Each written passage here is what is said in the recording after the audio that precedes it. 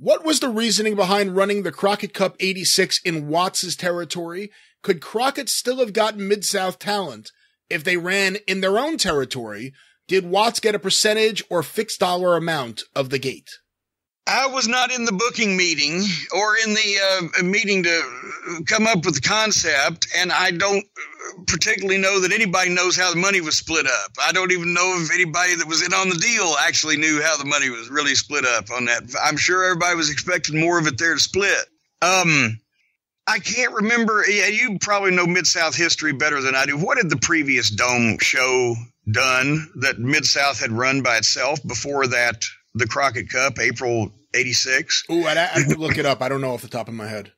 There's some you don't know off the top of your fucking head. Well, imagine that. Wouldn't you know who won the fucking pony? Hey, ladies and gentlemen, if you picked drive-through show number such and such in the poll for when I'd finally ask a question you didn't immediately know the fucking answer to. Hey, wait a minute. Hold on here a second. You really want some goddamn, how about? Anyway, the point is, I think that Crockett wanted the prestige of the Superdome, I'm sure, if I'm, thinking what they were thinking at the time.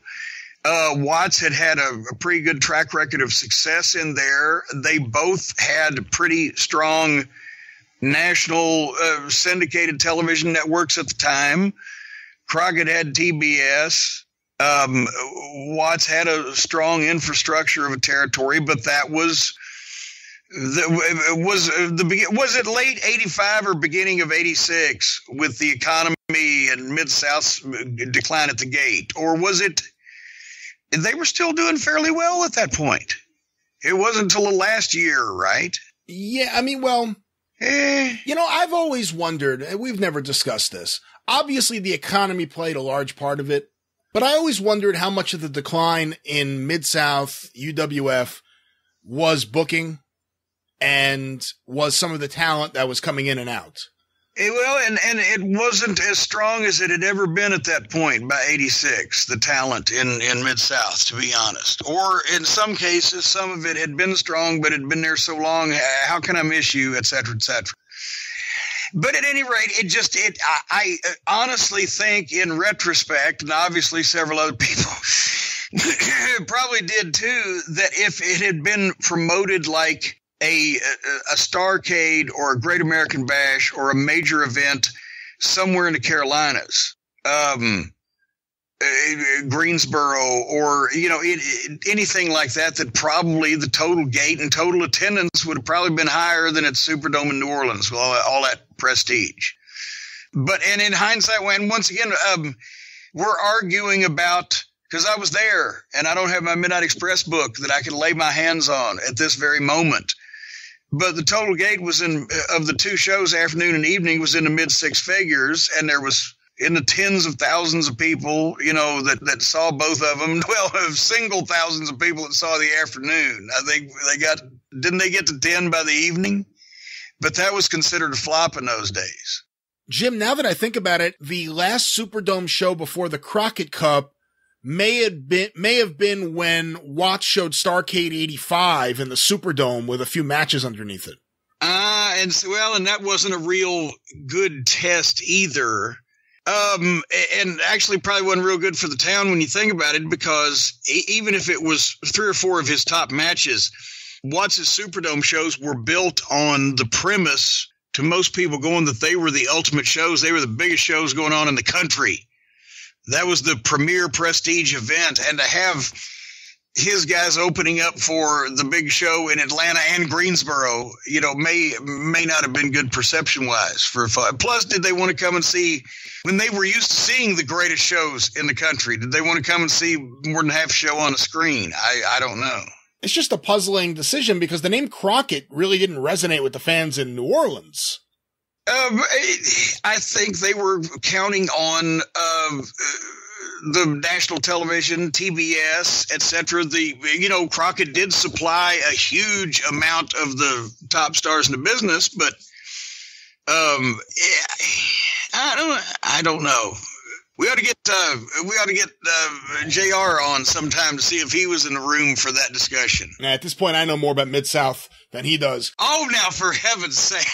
But like when I said before that the booking wasn't as good, I just want to clarify that because the Mid-South TV and UWF TV was still great. My point is, was that when Ken Mantell was booking? Well, yeah, but to me, you have to look at the bigger picture. From shortly after the rock and roll left in early 85, everything went back to the way it was before Dundee and all the fast young guys came in. All of a sudden you had Bob Sweetan and you had Randy Coley as the Nightmare and Kareem Muhammad and you had all the big guys show up again. So things slowed down again. Who took over did Ken Mantell take over from Dundee when he left, or was there a booker in the middle there? No. What I'm not sure of if there was a booker in between Dundee and Slater. But then Slater came in with Buzz Sawyer, with Dark Journey as the booker, and he didn't really last that long. And I believe there was a brief period between him and Ken Mantell where, I don't know why anyone would have done this, Terry Taylor was made the booker. And that ended pretty quickly. That ended very quickly. But, when I say the booking was bad, it got slower, and then things really started heating up again at the end of 85. And then look at the turnover into the UWF. Within like a month, Murdoch, who's in that hot angle with DiBiase's gone, Mass Superstar's gone, Butch Reed is gone, one of the top stars in the company. Pretty soon Slater is gone, Jake Roberts goes to the WWF, so they lose all these top guys, and they have DiBiase. DiBiase's in the middle of Japan tour, so he's back and forth.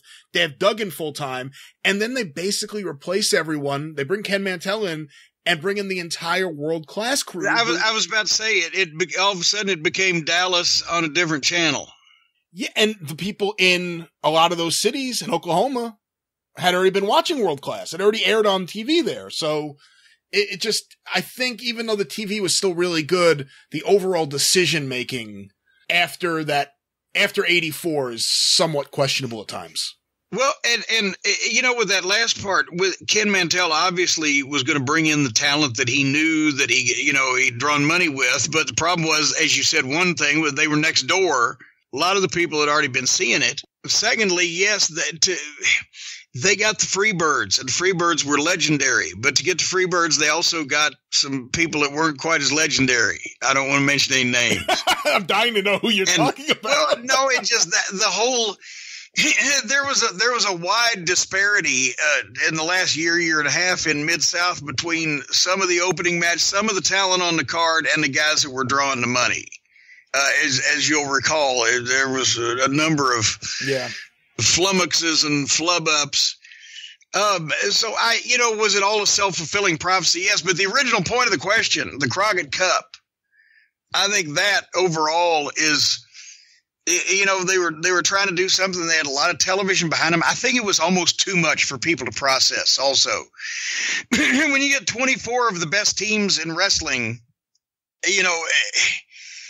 just having the amount, I know they gave a certain amount of people, the top guys, I think the top 6 or 8 seeds or whatever, didn't have to wrestle first round. So we usually got that.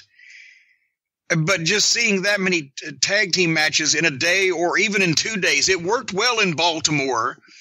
And those main events in Baltimore in 87 really, I think, sealed the deal. If those were great shows. But in the same day, in just 2 different shows, a matinee and an evening in the Superdome, which wasn't the same atmosphere as Baltimore, that was a lot of fucking tag team matches, 24 teams to start out with. And even though most of them were great, they were great in their own environment. But when you took some of them out of that environment, they weren't that great. And it just a lot of odd matchups. I was really disappointed because I was used to the Superdome as the Superdome. And when I went back and saw it as, this is a Superdome, we were having bigger houses in fucking Greensboro. And it hurt me to see that, the worm was turning in New Orleans. And then I found out about Scott Muntz's story about the escort services, and it all made perfect sense. Yeah, so I think a part of it is the overall booking, but also the big part is the economy there. But we just glossed over that also. Do you think, is there anybody out there that's going to go, the escort services? What the fuck is that story, or is it well known enough we don't have to tell it? You recently told it. It's quick. I think you should tell it here. Which is one of Watts's advanced promotion men went to New Orleans and then called him in a panic. Watts said, what? And he said, all the escort services have closed down in New Orleans. And Watts said, get your own pussy, maybe not in those words, whatever the fuck. And he said, no, you don't understand. If you can't find a hooker in New Orleans, nobody's got any money. And that's when they really, the shows were not doing well after that. So that's just a modern, a parable? Is that what it is? Or a fable, whatever has the truth, You know, I hadn't thought about this until you brought up Crockett Cup 87, but even though there were some good moments after the fact, and you were involved in several of them, I think you could argue Crockett Cup 87 is kind of the exact moment where Crockett Promotions jumps the shark. No, I mean, because like the card is great, the main events are great, the crowd is really into it. You get the Magnum return, which is a big emotional thing. Great matches, Flair Wyndham, and then after that, it's just kind of like Dusty hit the wall. I mean, that's when all of a sudden you start getting Jimmy Garvin in the main events against Flair, and all of a sudden, within a few months, or I shouldn't say a few months, 6 months later or so, Starrcade, they kill Chicago. I mean, it's just kind of that may be the high watermark. Actually, I think, I don't know if they jumped and maybe they were speeding toward it. But I think even the Bash 87, even though it wasn't as strong as in some places, we were in more places than 86. Some of the places weren't as strong as 86. Some of them were good. I think 88 was the best ones. But the Bash was still good. And then after that, the last 6 months of 87 kind of sucked balls in and out of the ring for the Starrcade getting blocked on pay-per-view and, buying numerous territories and producing too much TV and spreading talent all over the place and blah, blah, blah, and UWF. But also at that point, Dusty, he was doing the same stuff, but with different people, but they'd seen it and he needed to, who am I to tell Dusty Rhodes what to do? But I think he probably needed to slow down and just even if things went down, slow down pause for a second. You can't keep throwing it at them so quick. And that boy, it did kill us in Chicago, but I think just everything was the last 6 months, nothing good or last 5 months after the Bashes. There was not a lot of positive going on there, nor January or February of 88, to be quite honest with you. Well, we spoke a little bit about the Superdome. Our next question is from Rodney Esty. Hot Rod. Hey. And Rodney wants to know, Jim spoke of some guys having their, quote, worlds collide with the Superdome where the ladies from different towns all converged in New Orleans. I was just wondering if Jim ever experienced these type of collisions. Yeah. That is why I warn against them, my son, because they are certainly not pretty to behold. They're quite quite drastic and ugly in some cases. I cannot comment further. I don't want that clip of that audio just floating around the world with no context in my voice. That's not a story I'll just tell for all the recordings to see. So